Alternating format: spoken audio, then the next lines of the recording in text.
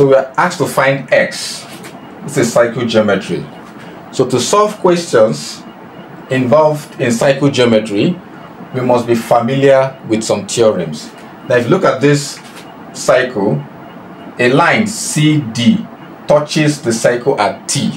Now a line that touches a cycle at T is a tangent to the cycle.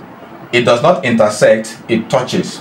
Now there's a theorem that says if a line touches a cycle and from the point of contact a chord is drawn, then the angle in which this chord makes with the tangent to the cycle, which is A, is equal to the angle in the alternate segment. So we're going to use this theorem to solve this. So now before then, what do you know is a chord? A chord is a straight line that connects any 2 points in a cycle, and its connection demarcates the cycle into 2 segments.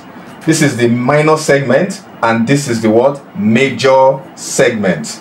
So the angle made here is 1 segment, the angle made here is in the major segment, the minor segment and the major segment. So they are alternate segments. So we're going to use this to actually solve this. So what do we do?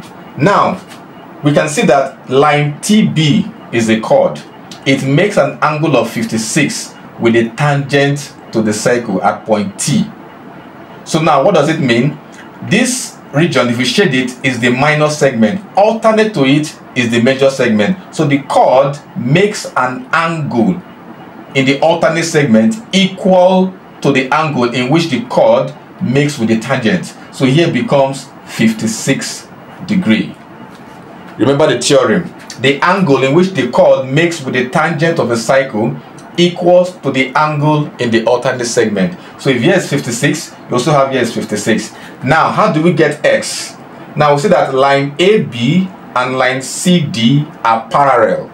So it means that when there's a transversal between 2 parallel lines, if you have 2 parallel lines like this, they are parallel, and you have a transversal, the angle made here will be alternate to the angle made here.